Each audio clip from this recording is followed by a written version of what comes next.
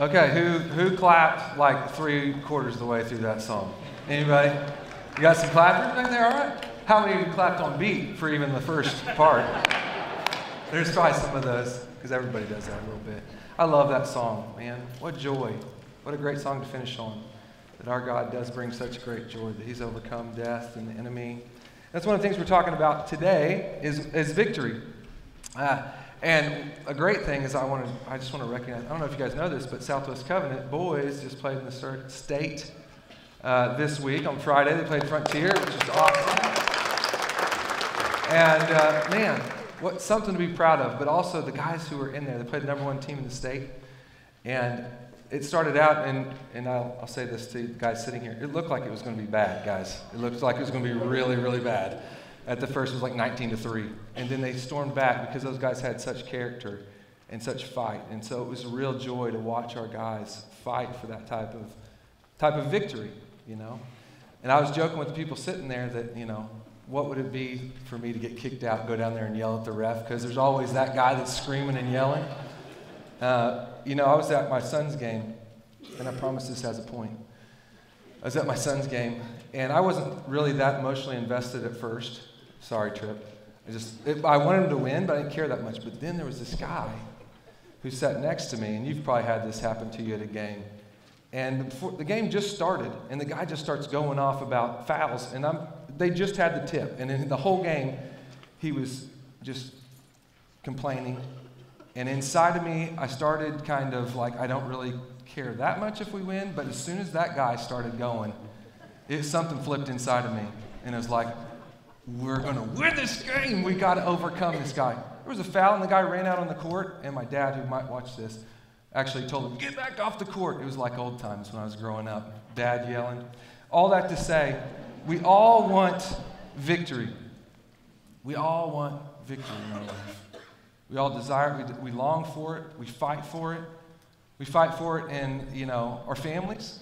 We fight for victory in our families to be the best possible parent that we can be the best dad that we can be. We fight for it at work. If you want to get that position where people will recognize you, or you'll get the money that you feel like you need to provide for your family, we fight for it there. We fight for our mental health. Sometimes we look in the mirror and we don't like what we see, and we just want to fight for the day when we can look in the mirror and we can like what we see. We're all fighting for something. We all want victory in our lives, emotionally, in our place of work or school, wherever. But one of the things that's been kind of interesting of being a pastor now for 10 years-ish is how few of us really care if we have victory in the spiritual realm. We'll fight for victory in a lot of other areas, and we'll set goals and plans and all kinds of things. But when it comes to the spiritual life, we just kind of go willy-nilly and just hope that it happens. And we hope that we'll have victory. But what would it look like for us to be victorious in the Christian life? What would that look like? And how could we strive today? If I said today, I want you to be victorious in the Christian life, what would that look like? And we have a lot of different answers, but one of the things we're going to do today is we're going to go to the Word of God. 1 John 5, 1-5. Because the Word of God is the sword of the Spirit. I learned that yesterday at men's breakfast, if you weren't there. I already knew it, but sometimes we have to be reminded more than instructed, right?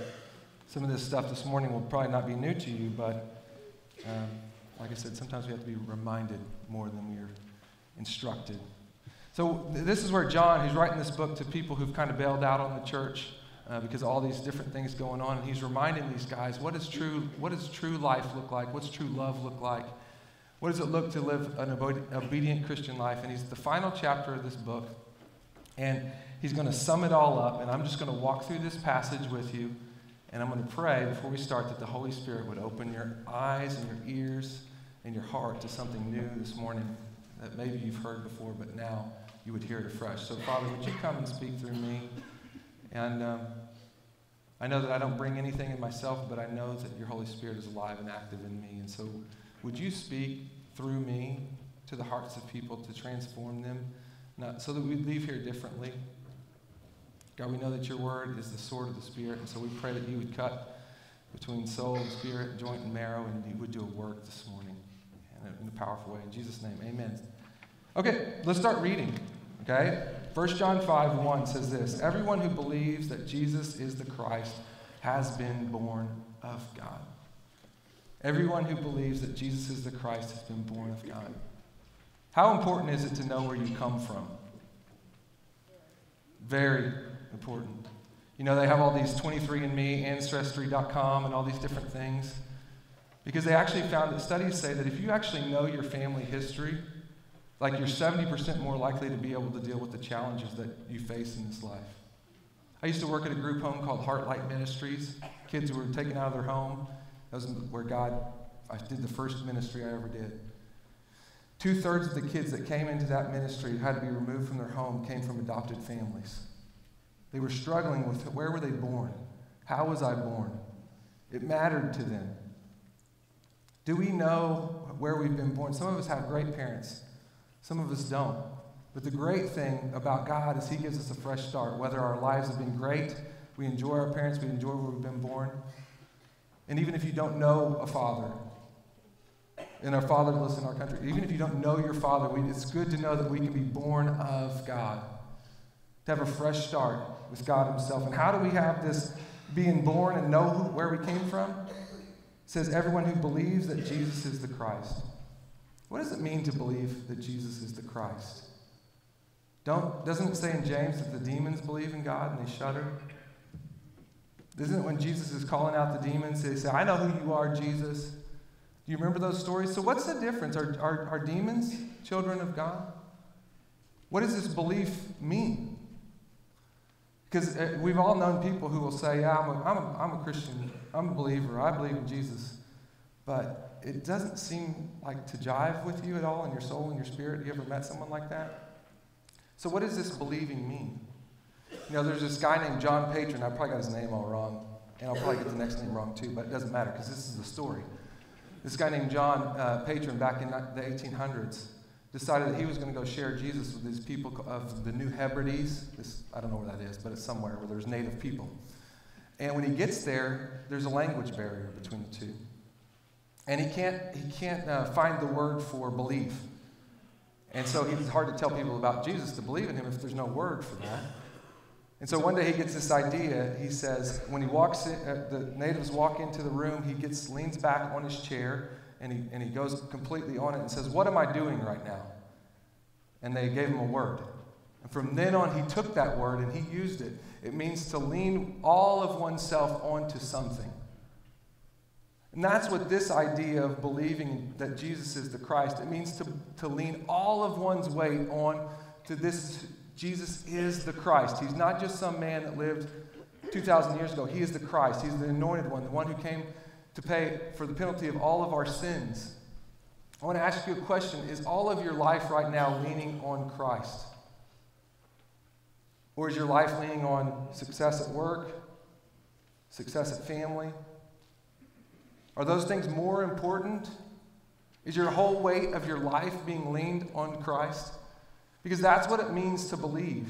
It means everything in you is leaning on who Christ is, that He is Christ, He's the Son of God.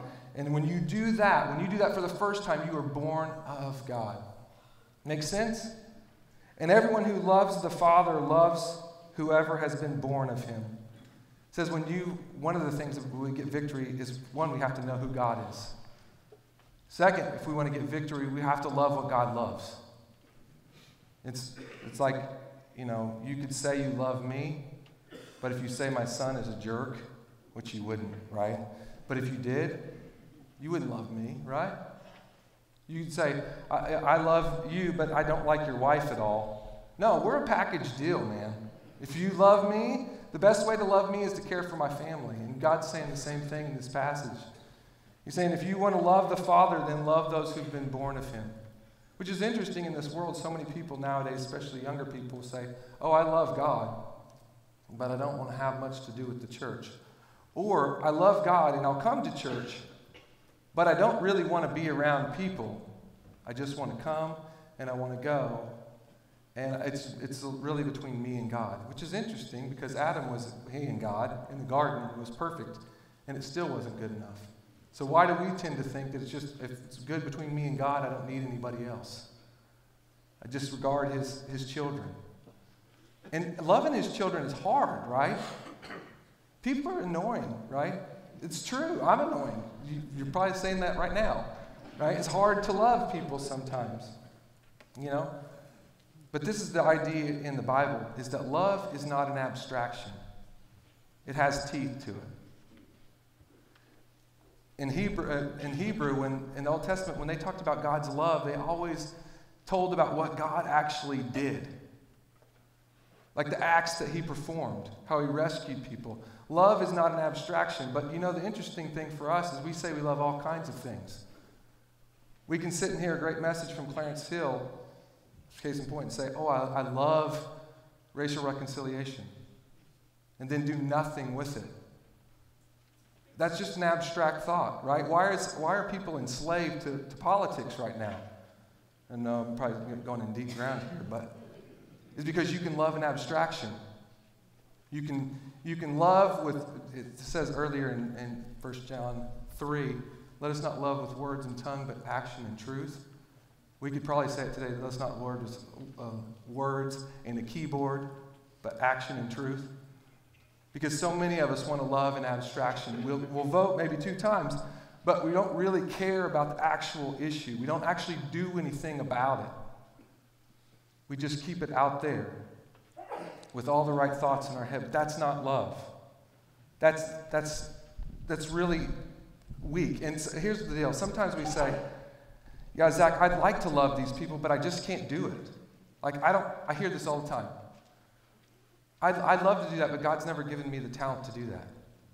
I don't have the patience for that. I don't have the gifts to do that. I don't have the ability to love like that. I'll tell you another story.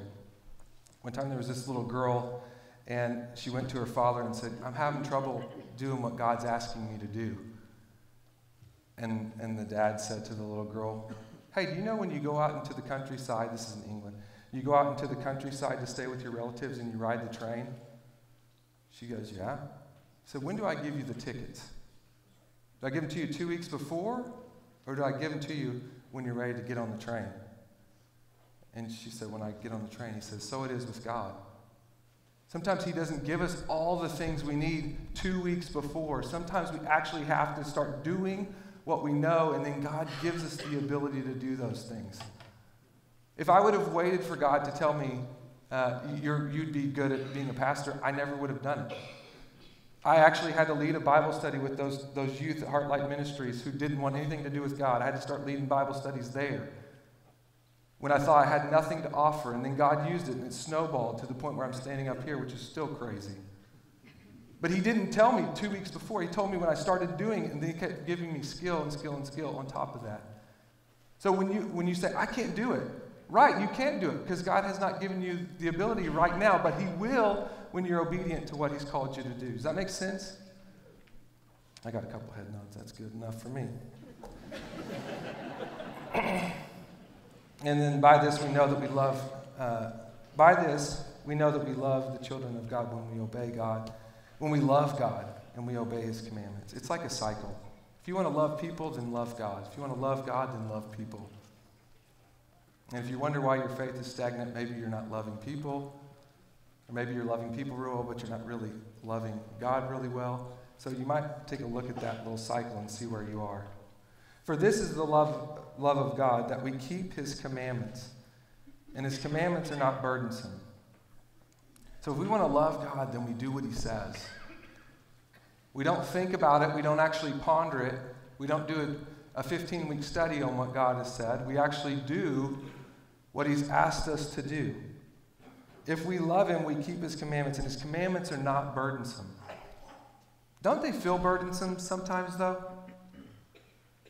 For the young single guy, the call to sexual purity seems really burdensome, does it not? When you're financially strapped and you hear about God's generosity, that seems like a burden, does it not? Sometimes they feel kind of burdensome, and we wish we could just throw them off and be set free of them. How do we carry these commands and them not be burdensome? Well, I'll tell you, I'm great at stories, so I'm going to tell you another one. I don't know if I'm great. You can be the judge of that. I shouldn't judge that. My girls loved to play piggyback. Like they love to carry one another and pick each other up all the time. And one, they can't do it. They can't physically do it. So if I put a twin on the other twin, they both crumble to the ground, right? It doesn't work like that. They can't bear that weight, so they just... One of the things that they love to do is that I'll pick one up and sit one on the back of the other, bearing a little bit of the weight, and for sure steadying them. And then the one on the bottom feels like they're actually carrying the other twin, and they have a great time, when really, in reality, if I let go of them, they would just go into just a pile of red curly hair. That's what our twin would be, right? But the same is true of God. Sometimes, we have these burdens, we have these commands to follow. But we don't do it alone. It's just not us and the commands. It's the Holy Spirit. When God ascended to heaven, he promised that he'd send his Holy Spirit to be a helper and a guide and a seal. And so to carry those commands, if we are not having the Holy Spirit steady us, hold us, live through us, do those things, we cannot bear those things. We don't have the willpower to carry all those commands apart from the Holy Spirit. He has to be with us. He has to empower us to do it. We need him desperately. We didn't just need him for salvation. We need him today to do the things that he's calling us to do today. That's why the gospel still matters. The Holy Spirit is still here. We still need him every single day to carry us through. Which is interesting, and this is just another social commentary about us, is that we sometimes will put all of the burden for everybody to live like we live. Have our sexual ethics, have our ideas about this. The world needs all these particular things. But if we do not tell them about the power of the Holy Spirit, they cannot bear the weight of all of those commands that we're telling them to live. And you wonder why the world would kick against us. They don't have the power source to carry it. So if you don't tell them about Christ and the Holy Spirit, then you're just putting a burden on people that they could never bear. They have to know that the Holy Spirit is the one who is our power source to live these things out. How can Jesus say, my yoke is easy and my burden is light? Because the Holy Spirit does the lifting. So if you're trying to live apart from the power of the Holy Spirit, it does feel pretty weighty. And you need the Holy Spirit. So his commands are not burdensome if you're doing a three-person piggyback move with the Holy Spirit, which is a weird way to think about it. For everyone who's been born of God overcomes or conquers the world, has victory over the world. There's three things that fight against us. I learned this in a study I'm in. Some of you are in it too, 2:7. There's really three things that fight against us. It's the world, our flesh, and the devil. And those three things sometimes just feel like they weight us down, right? If your body's ever been failing, you understand what it's like for your flesh to feel completely, your body just feels physically weak. You know what it's like, this world has got a totally different system. And he even goes on later in this chapter to say that the enemy is the one that has the power over this world.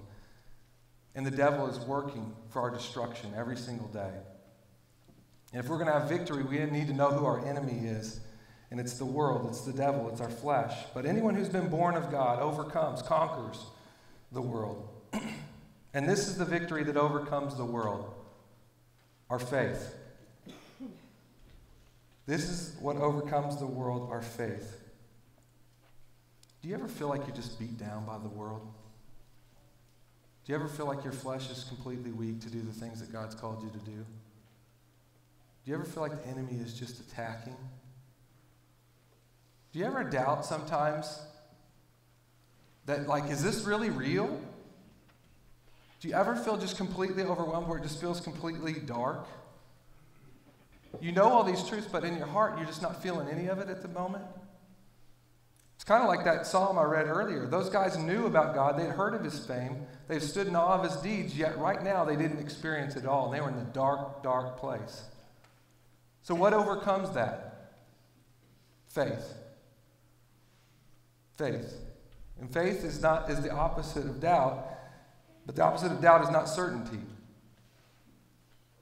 What a lot of people want in order to act is certainty, but he doesn't give us certainty. He gives us faith. And faith is just believing. Mark Batterson, one of the guys I really respect, says, what is faith? Faith is taking one step when you don't know where the second will be. When you don't know if it just feels so dark right now, I don't know what to do. I'm just going to take a step towards God, not knowing where the second step will be. Another guy puts it like this. Faith is the bird that sings when the dawn is still dark. I'm going to read that again. I love this one. Faith is the bird that sings when the dawn is still dark. It's a bird that knows the sun's coming, but right now it's completely dark and they're still going to sing. Maybe you have never been in a place where it feels like, I know all this stuff is real, I know the sun's coming, but it's so dark right now, I don't know what to do, my health is failing me, my kids have gone off and done all these different things, I just can't carry this anymore. But faith is the bird that sings when the dawn is still dark. And says, no, I'm going to trust these things and I'm going to act on them. That's how we overcome the world, not when we have complete certainty, when we act on what we know. And I say this all the time, and I'll say it again. We are educated way, way, way, way, way, way, way beyond our obedience level. Faith is acting when it's dark, when you don't know where the second step is going to come, you still act. And that's what overcomes the world. But many of us are not living a life of faith. We're just living a life of certainty. And I know this, so I'm going to stick to this. But that's not the life that we're intended to live. And who is that overcomes the world except the one who believes that Jesus is the Son of God? What's this belief in? What's this faith in? It's the belief that Jesus is the Son of God. I'll be honest, personal confession time. So there's no confession booth, but I'm going to tell you. I struggle. There's times I struggle with doubt. I wrestle with really hard questions sometimes, and I struggle with doubt. I listen to a podcast called Hinge, and it was telling me about the story of this guy this week who his mentor, his youth pastor, died, and his grandfather was really, really sick, and he was in a dark, dark place. And he said one night he just decided to get really, really drunk with a group of people, and he got so drunk that they all passed out, and he said he took a bottle of vodka, and he went, and he sat on the beach, and he said, God, show me that you're real. And he said, at first I was hoping that dolphins would jump out and spell God as real. And that didn't happen. And then he said it went on, and then by the end of the night, he said, I would have taken a homeless man relieving himself as a sign. None of it ever came, and he threw in the towel. And he said, enough with it, now he's an atheist. But there's been times, and I say this, that there's times that I've wrestled and say, God, are you real? And if you're honest, every one of you has probably felt that at some point. Are you real? But there's one thing I cling to when there's a lot of things that frustrate me and cause me to doubt. It's this. It's the life of Jesus Christ. That his life is attested to 2,000 years ago, that he came, that he lived, that he died, that he was resurrected again, that his disciples would be willing to die for the fact it's not a lie. He rose again, and if he rose again, he could conquer death, and he could defeat death, and he could give us this eternal life that he talked about. I place all of my life on who Jesus said he was and what he accomplished 2,000 years ago. And you can study the history. All this other stuff I get confused about, and sometimes I doubt. A lot of times I don't, but sometimes I do. But I always go back to, what do I place my faith in? The man of Jesus Christ, who lived a perfect life on my behalf, who rose again, who conquered death, who said he was going to send his Holy Spirit. And if he conquered death, then he did send his Holy Spirit. Then I can count on that. And my whole faith is built on that construct. All of my life is leaned back on the chair that Jesus is who he says he is when there's a lot of doubt. But I've been conquering the world because the Holy Spirit's been alive in me, and he's active, and he teaches me. So what am I asking you to do this morning? Do you want victory in your spiritual life? I come back to where I started. Do you want victory in your spiritual life? Do you have any aspirations in your spiritual life? Or are they all out there in some other realm? John is telling these people, you want victory? Then place all of your faith and all of your life, and all the weight of your life on who Jesus says he is and what he did all those years ago. And if you do that and you continue to walk in that, even when you don't know a lot of the other questions, you take one step, not knowing where the second will be, and then you get there and you say, I'm going to place my life in Jesus once again, and I'm going to go forward. And God will come.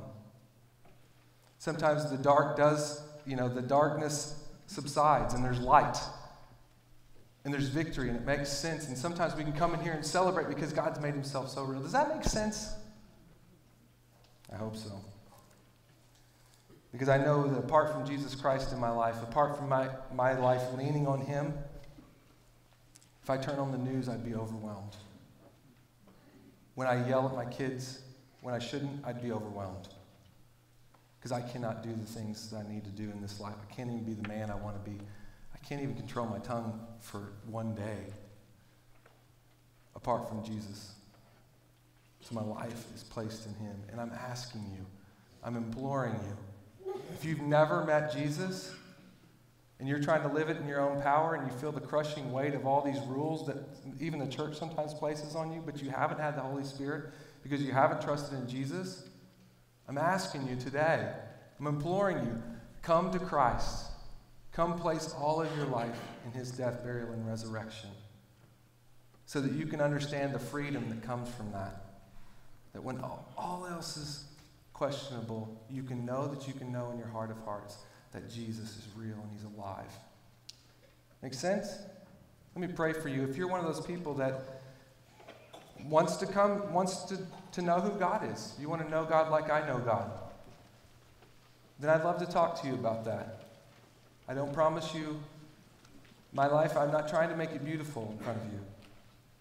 My life is not beautiful, but my Savior is beautiful, and I'd love to talk to you about him. Amen? All right, let's pray. Father, we just come to you today, and we just thank you for your goodness. God, we thank you that when we believe in you, we become children of God. We're not orphans. No, we're sons of the King. God, and sometimes I get confused. But God, I thank you for your life that could be attested to in history. And it's a fact. And I can trust in it. And God, I thank you that even though you created the universe, the galaxies, the stars, and all of that, yet you condescended and came to us. Which I can't fathom that. But you came for us. And because you did that, I'm going to place my life at your feet. And I pray if there's anyone else in here who wants to place their life at your feet this morning, God, in their heart and their soul, they'd be crying out, Jesus, save me. Save me. Give me your Holy Spirit. Give me this new life that you talk about. Because I know what the enemy's trying to do in this world. I know it's trying to destroy me, and I feel destroyed. But I want my life to be found in you. God, I pray for the believers in here, those who know this, that were reminded more than instructed. God, would you give them spiritual goals? That they would lean deeper into the chair of your life. And that they would quit putting their trust in other things to be their joy and their happiness, but that they would put all of their hope on you. And that we would sense the joy of being your son or daughter. We pray this in Jesus' name. Amen.